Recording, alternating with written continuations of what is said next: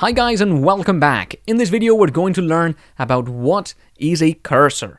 Now, this is a pretty important concept because there's a few different types of cursors when you use databases. You've got SQLite cursors and database cursors, so it's important to know the difference between them as well as understand what they're for.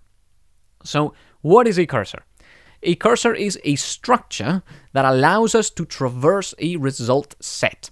Very esoteric description there, maybe not all that helpful. Database cursors are a thing in databases, in RDBMSs, that we can use to tell the database that we want this result from the database, or this amount of data, but we want to get that data one piece at a time.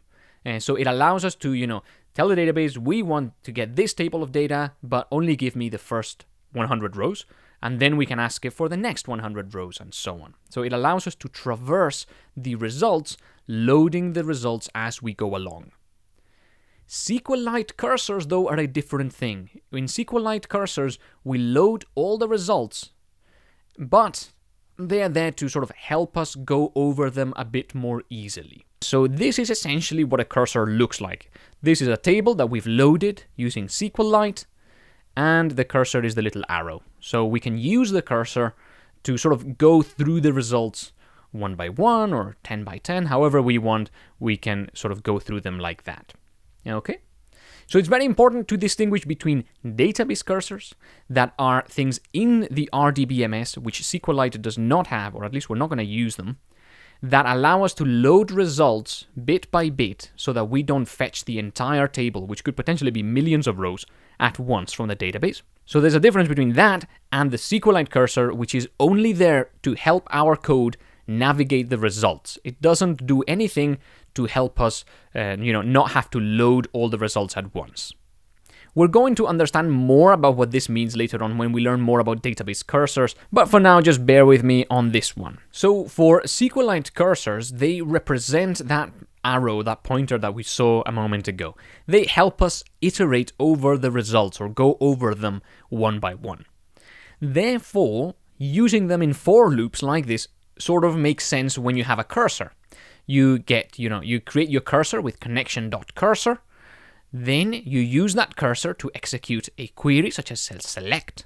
And then you can use the cursor that has loaded that data in a for loop like this, and that gives you each row one by one. So essentially, you can think of this for loop as that arrow that is giving you each row or pointing to each row one at a time.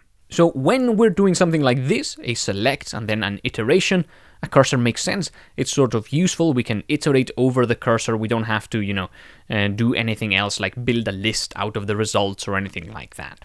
So that is interesting. But when we're not iterating over the cursor, such as if we try to do an insert, then SQLite cursors seem kind of pointless, right? Here in this code, we are creating our cursor, and then we're executing an insert, and we're never iterating over the cursor. So this arrow is really not pointing towards anything because an insert query doesn't even return anything useful to us. And so in this case, the cursor does seem a bit pointless, and some people suggest that this is really just a small problem in SQLite, that this cursor shouldn't really exist in all cases. I believe that the reason why we use cursors for both selecting and inserting in SQLite is just for consistency, to make your code more consistent. Every query uses a cursor, and that's it. Otherwise, you'd need some queries using a cursor, some not using a cursor. It could be a bit confusing, especially for new coders. So this is just the way it's done in SQLite. However, you may have noticed earlier on in a previous presentation that we didn't use a cursor. And that's because when we do connection.execute, that creates a cursor for us, and that saves us some typing, and it makes a bit more sense when doing things like inserting. We've seen this earlier on. Here, for example, we're not creating a cursor with connection.cursor. We're just doing connection.execute, and SQLite behind the scenes automatically creates a cursor for us and executes the query using that cursor, but we don't have to do that ourselves. And again, it makes a bit more sense when doing things like create table or inserting data. You can create the cursor yourself, and I would normally recommend doing that so it's a bit clearer when you want to use the cursor. And when you don't want to use the cursor, I would normally recommend you do this so that it's a bit clearer that you're not getting a cursor that is not going to be used. Alright, so I hope this helps understand what cursors are for and gives you a little bit of information.